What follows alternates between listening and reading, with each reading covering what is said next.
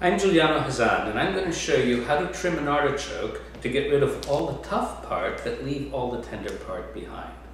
What we're going to do is we're going to snap the leaves back like this. I'm not removing the whole leaf, I'm actually leaving the bottom part of the leaf attached to the artichoke. It's a little bit like recreating what you do when you eat an artichoke leaf by leaf and you're scraping the bottom of the leaf with your teeth.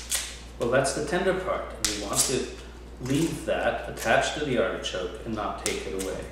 So you just snap decisively like this and pull down like this. Keep your thumb on the outside, snap and pull down. And you just keep on going like this until you see that the white tender part comes up about halfway up the artichoke.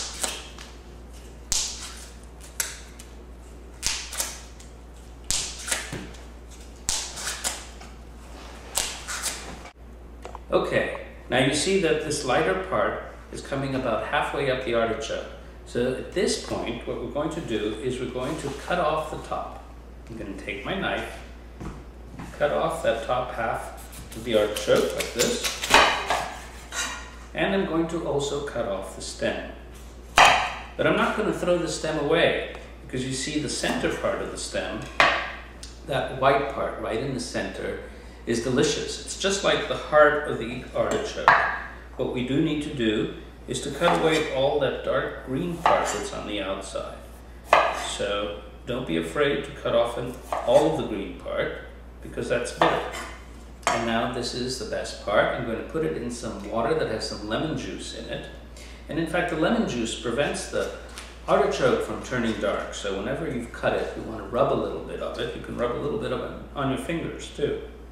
The next thing we're going to do is to trim the dark green part on the outside of the artichoke.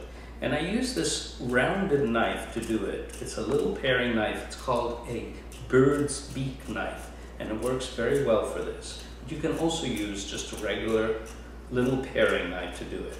I'm not removing all of the tender part that I just carefully saved by snapping the leaves back, but that dark outer part is tough.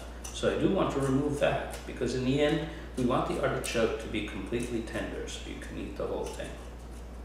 You just keep on going around and go back a little bit and trim any of the green parts that you see like this, until all you see is just the lighter, tender part of the artichoke that's underneath.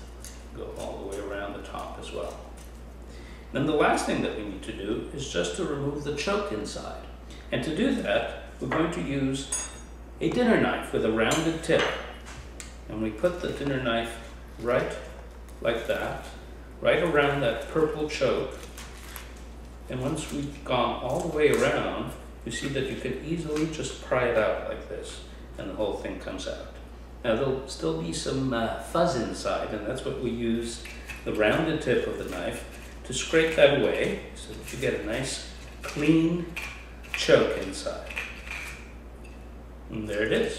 You're going to squeeze a little bit of lemon inside, and then what you have now is an artichoke that's going to be completely tender and edible the way it is. All the tough parts have been thrown away. You can cut it or use it whole, and then put it into the lemon water. And there you go.